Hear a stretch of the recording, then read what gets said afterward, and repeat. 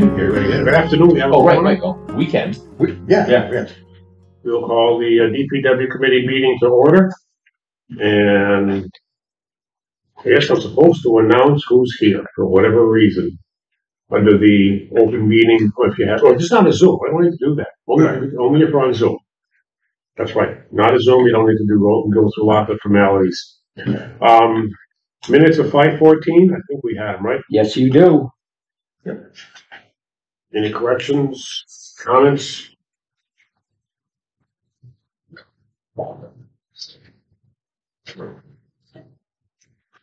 Your motion to approve? Motion to approve the minutes. Second. Motion second. Any discussion?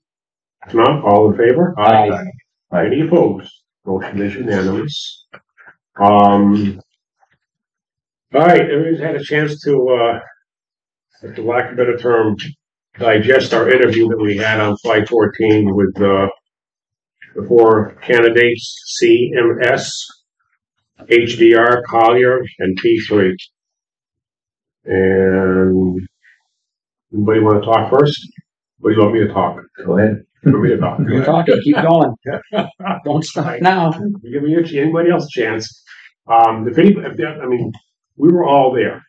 I was figuring if anybody, other members that weren't there would show up today, I would give them a quick review of what they talked about and what we thought of them. But since we've all been there, I'll do a quick rundown. CMS, we all thought was pretty good. 8 Collier we thought was good. P3 we thought was good. And HDR, not so much. Right. So we decided, I think, even at that meeting, that HDR was not going to be considered. And then Tom was going to talk to Vern and get comments on the other 3, and he did, send out an email, and nobody had anything negative to say about any of the 3, CMS, Collier, or P3. So, and his comment, and I think it's a good one at the end, he says, basically, from what he could say, no matter who you choose, they're all going to do you a good job.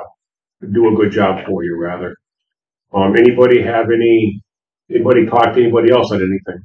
Yeah, I heard that P3, I don't remember the gentleman's name who spoke to us, but he likes to talk, and then once the project starts, he kind of falls by the wayside. And from D3, we had Dan, Rob, and Rebecca. I think Dan was the guy doing all the talk. Yes, it was Dan. Dan. Okay, so he supposedly talks a good talk, and then once the project starts, he's not there. Somebody else, I think maybe Rebecca, is the one who fills in, and so he said he would be there, and if that's the case, that's one thing, but if he's not, then that's another, and we wouldn't know that till it was too late. Yeah, I mean, he'd done that one, and Carolyn was the senior center when she was working down there.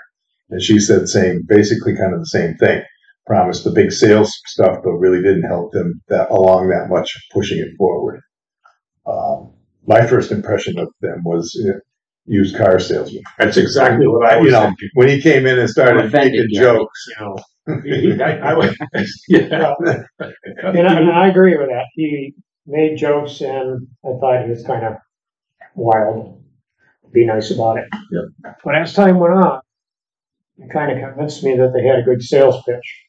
And it was almost pointed out that once the sales pitch is done, he almost stays in the background doing the paperwork, and the other guy and the girl are going to be the people here. Yeah. Is that? Yeah, that was kind of, and I also, I mean, first of all, just because the guy did the talk and he doesn't show up for the job, it's not a big deal. I mean, like a lot of the companies, I'm the big boss, but you do the work. And that's okay. I mean, I don't know. I just pictured him coming into a town meeting with like he came in here, and everybody in town going, "Oh, well." See, I think we would have. I agree with you. That's what I was torn about, because I think we have the best shot of getting it through with him, but then he wasn't going to be there, and he has the least amount of experience. But that too. So that's where. But I also think, I know, like when Jim and those guys talk at a town meeting, These are people in town that, get up and present something and they have, we've had good luck, stuff, as opposed to somebody coming in out of town trying to push something down. It turns off a lot of people, really. Yeah, and I would agree with that an outsider coming into a town meeting needs to kind of walk on thin ice. If he comes in too strong, Mm-hmm. turns people off, I didn't vote for this. You got a dingbat. Yeah. Telling me what to do? Yeah. Yeah. So, I mean, one of the things that did impress me, he was the only one that gave us a scorecard of how many things that he proposed in town meetings and got passed. He did have a lot of good information on things as far as we've all seen it. People come to town meeting as the first they've heard of something. Yeah. This is something, I mean, it's expensive. Yes, and he did say that this project can't pay for that, so that money has got to come from another budget for your advertising like that. Right. So, you gotta, when you present to town meeting, people should have a pretty good knowledge of what's going on. And I think a lot of the big projects that have been presented in the last few years and have passed are exactly that. They were well known prior to town meeting. The senior center, the fire station, not so much. That was a little bit smaller potato, but the senior center and the library got a lot of publicity. And who are you, sir? Hi, sorry, gentlemen, to interrupt. I'm a reporter with the Reminder. And, the GPS reporter reminder. Oh, the reminder. Oh, report. Okay, that's fine. Yeah, and the GPS messed me up. So Okay, this is being recorded too. It'll be on YouTube anyway. So if you miss the first few minutes, you can hear it up. Okay, it's not something. It's a recorded thing. So you are being recorded. Just so you'll know, that's a camera and a recorder sitting at a middle table there. Yeah. So I agree that I was convinced that sales pitch was what we needed to get. They were willing to spend the time to educate the townspeople, get the word out. But I agree that if he doesn't do it in the right way, he will turn people off. So we don't know who he was when we interviewed him is the same person he would be at town meeting. But I guess we have to assume that he would be. I would think that that's his personality. Yeah. Yeah. He was trying to break the ice with us, but he kind of broke it too quickly, maybe. The other thing too, I mean, he's only done one DPW project, and like I said, it doesn't matter how many of them you build. This is an owner's project manager. If we don't get past, we got to look when we get. Hopefully, this is going to pass. If it doesn't pass, there's no project. Right. So, this is at the end. We need to make sure that we've got somebody that's going to continue through the building, so we don't have a problem like we did next door. Mm-hmm. He did give me the idea that their company is really willing to listen to our opinions, more so than the other guys did. And maybe it's just, I missed it on the other companies, but, that was one of the pluses. Originally I had them eliminated before we even did, by reading the book. I think we're all in agreement with that. Yes. Yeah, by looking at everything else, like, this, he doesn't, nothing impressed us. I'm saying from our own experience, mine working with Colliers on the two that we did, they listened to what we said. They gave us a good product in the end. They were very easy to work with. It was a problem that came to us all, and some of the stuff I know we brought up was, you could be here full time or part time or whatever. I mean, Colliers wasn't here 100% full time, but if there was a problem, whether it was brought up by the general contractor or somebody on the committee or something else, they were right there. Yeah, I would expect any company we choose is going to be there according to the demand of the construction. Correct. They'll be there sometimes, you may see them one day a week.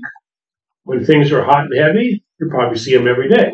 Then as things lighten up, it's going to be according to, like I said, it'll be according to demand. So I think they're all going to respond to what is needed, which is really all you need. And the person that's there, like Colliers, when they were doing concrete, they had somebody from their company or they hired to take your samples of concrete and stuff like that. So it might not necessarily, there might be somebody else that's here, not necessarily somebody overseeing the whole Yeah, project. you need the right person at the right time. Right. Bottom line, whoever it is, and I think they would all do that for the most part. That's what we got to be, and I don't think that's going to be a problem. So we could, as far as CMS and Colliers, except for dealing with Phil on various things coming to the planning board for the projects, really had no exposure to him on the project because, then it wasn't my job to get involved in those things, and I really didn't want to be involved in it. You're talking Colliers now, right? Yes. Yeah, Colliers, yeah. So my thought after going through and thinking is, I mean, we had 2 great experiences, track record with Hadley with them. So if they're all, if they were all the same, I'd have to vote for them. I guess my only concern was Phil said he wouldn't be as much, it'd be somebody else because Phil was phenomenal. Yeah. He listened, he was prepared every time we had meetings. And Adam was also, if Phil wasn't around, Adam was here a lot on both of these projects.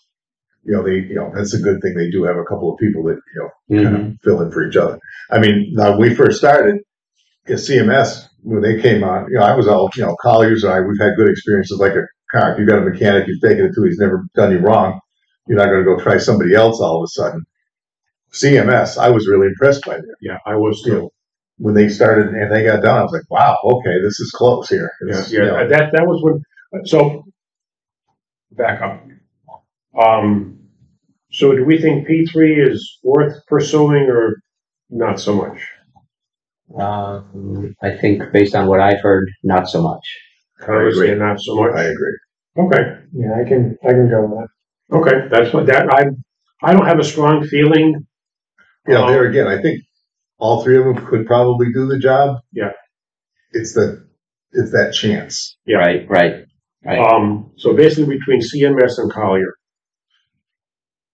I don't have strong feelings either way. I'll be tickled with both of them, to be honest. That's my opinion, and I'm one.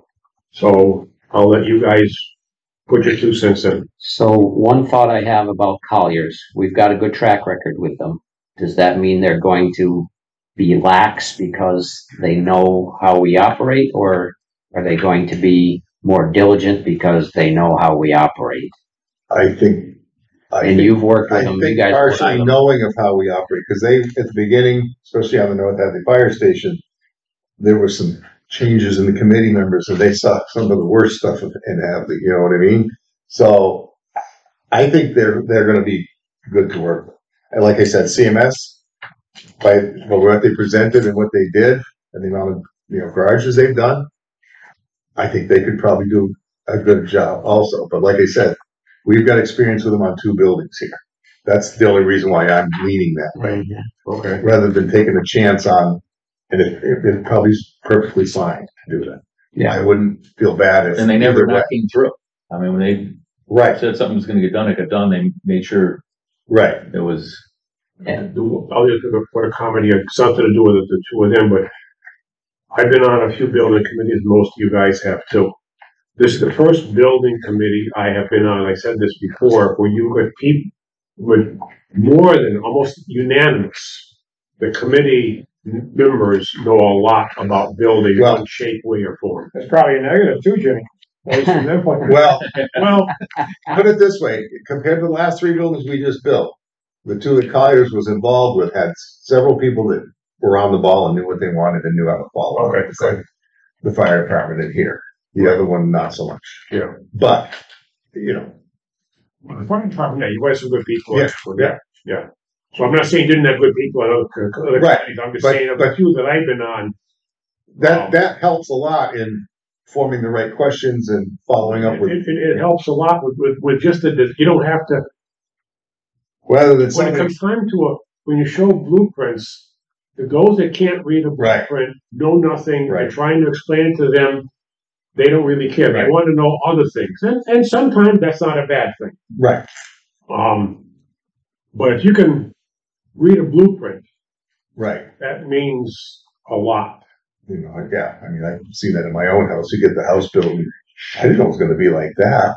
Okay, it was laid out. I mean, now they've got the 3D thing that you can walk through, which would have been a lot better. Okay. Do anybody remember how many DPWs each one of these two had? I see on CMS I had 3 highlighted. They had more than they had. I want to say half a dozen anyway. Yeah. Collier probably had more than that. I think, you know, I had CMS listed as 4 when they answered. HDR had the most. They had 8. Yeah. Okay. But you said it was a hard time getting hold of those guys. Well, the thing that turned me off about HDR was getting in touch with them. When they put the proposal together, they gave a phone number that was useless. Their website was useless, and it wasn't until I did some digging that I found out that HDR is the big company that bought. What's the other name? City Point. City. Pine Point, City Point. HDR bought City Point recently, and when I went to the City Point website, and even the City Point website gave the same HDR phone number, so that was useless to me. But the City Point website had a different website that I finally contacted the people and got in touch with them. And once I got in touch with the right people, okay, but I had given the HDR website the same information as City Point. And, you know, they're now absorbed by a group. They said there's now like 12,000 employees in this company. To me, we want a more smaller company because my experience with big companies on something like this is that they were just purchased. How long are they going to be independent and not being told, well, you need to do this differently. You need to do this better. We do it this way as a corporation. You need to follow that. Yeah. And we could be lost in the shuffle of that. So I don't get a good feeling with, You know, or somebody gets bought out and one of the younger people is like, I'm out of here. I'm not dealing with this. yeah, Yeah. you know, Or we don't need you. You're gone. whereas at least with CMS and Colliers, I mean, you're speaking to the people. I mean, same thing. They could get bought out too. Don't get me wrong. Those things could happen. But I have a much better feeling that those guys are going to stay the way they are, at least for the duration we're going to be with them. They're going to be with us. So that kind of brings me back to P3. I thought it was the smallest group of people that you could deal with one-on-one more. But I understand we eliminated those guys, but you know, that was kind of what at the end. Yeah, I mean, I'm sure we could debate all day, good points on each one of them. My guts tell me right now that we go with the company that we've had experience with before because we know how they operate. We know that they've treated us well. They've been there, as you guys said, when they were needed. And that's really important in this day and age. You want somebody that's going to be there, and the other companies may, but because we have a track record, that's the only real reason. That's my feelings. I just, like I said, we've dealt with them firsthand. We're not dealing with their presentations or other people's take on it or something like that. You know, the other one did impress me with their stuff. You know, but Right. Tom, did you deal with them, Colliers? Yes. Yeah. And when they spoke the other day, the only thing that negative I could find was the halftime. They thought this one was a halftime project, but then they made the comment that if you want to pay for it, they'll be here when you need us. And they were always available for these. That seems to be true on all of these because some of these guys said they're going to have a guy on there 40 hours a week for construction. Right. But they're not going to give you 40 hours a week. We're going to be paying for it. Well, that's the thing. Right. We're negotiating a price with these people after this based on what we want. Right. Yeah. Yeah. We've got a budget. They know what the budget is. They know what the total budget is. So let's say we choose P3 and we go to negotiate with them. Wow, they want both arms and a leg. And I don't know who does the negotiations. I'm sure, I'm assuming it's Carolyn and some committee members, but I don't know. I gotta Right. find out how this Right. works. So anyways, negotiate with them. They want both arms and a leg. We can't afford them. Okay. They're out. We go to number 2. Well, that's right. And that's the other thing too, if you want somebody sitting here 40 hours a week and, there's a couple of rain days, there's not much going on. Okay. Yeah, You really need somebody sitting here watching that. We're going to pay for what we get. Right. And we want to pay for what we need, Right. not what something else. So the money that was, passed at town meeting, that was for these guys and the architect, right? Yeah. For the schematic design and these guys, yes. And they're going to help us pick an architect and come up with the pricing. Right, yeah, so we're gonna be going through a similar discussion like this, and we go out for architect. Right. Only they will be here to help us with that. Yeah. So I'm good with either one of them, and we can do 1, 2, and go all the way down to P3 as a third choice if we can't come to terms. I think that's I think that's the right idea, is that we choose Yeah. number 1, number 2, and number 3. All right, so I'm gonna make a motion to approve Colliers as number 1. Second. I second. In a second? All of that too. That's fine. Any discussion on that? No. All in favor of the motion to have Colliers as number 1? Aye. Aye. Any opposed? 5-0. Aye. CMS, I'm assuming, will be number 2? I will make a motion to make CMS number 2. Okay. I'll second. Any discussion on that? All in favor? Aye. Any opposed? Motion 5-0. And those absent. And we want you to have P3 as number 3 or not? I think we should, just in case. So I'll make a motion to make P3 our third choice. Okay? I'll second that. Motion is second. You're going to be on page 2. Oh, yeah, I forgot about that. Any discussion on that? Okay, all in favor? Aye. Any opposed? Okay, Matt, again, motion passes 5-0. All right. Let's see. I will present this to the select board next week, which is the 5th, I believe, of June. Anybody else is welcome to attend that. I'll be there. You will. Cool. Act surprised. Next meeting. What? When should we? I mean, the next meeting is June 9th. Is that good enough? Third Wednesday of the month. Unless they're going to want something started before then.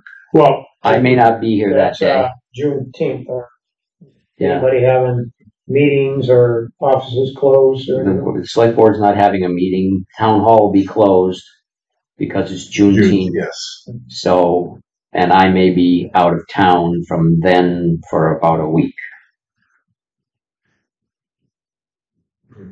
well, I mean, we can do it that Tuesday's your planning board though, right, Jimmy? yeah.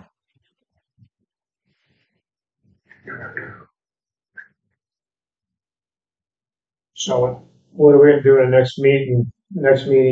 Well, the next thing you have to present to the select. We'll present to the select board. I'm assuming the select board will agree with go along with our recommendation, and then after that, That's on the 5th. that would be on the 5th. Yeah. Then it would be a matter of getting that company to come back and start negotiating for a price. Correct.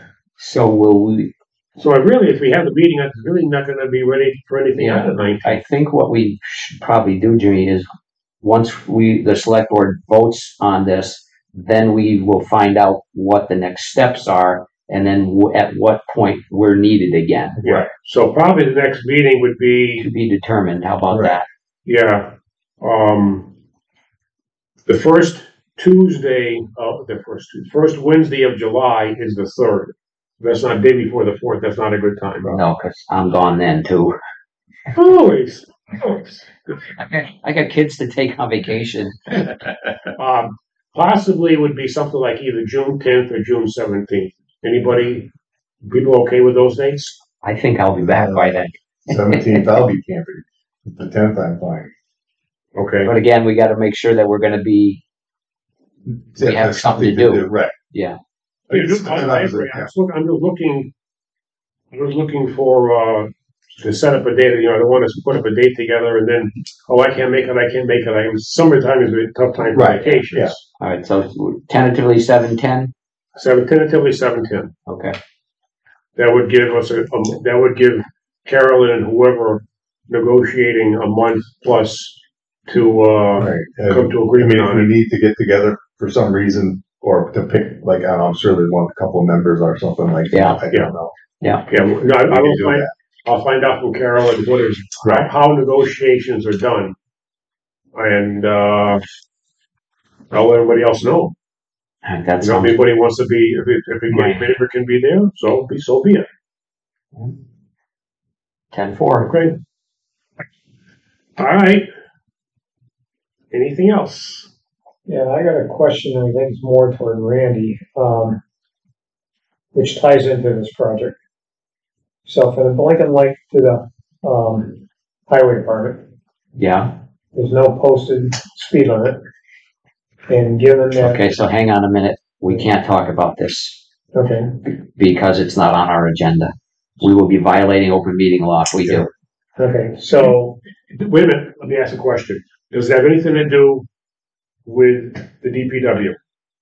Well, we're here today to talk about the interviews. But after the meeting, you can ask a question that has nothing to do with DPW. it's not, it's tied in, but not really. Okay. Just save it, David, just so we after the don't. meeting, if you adjourn and you and Randy can talk, that's fine. But yeah, Randy's right. It's not on the agenda, so we really can't talk about that.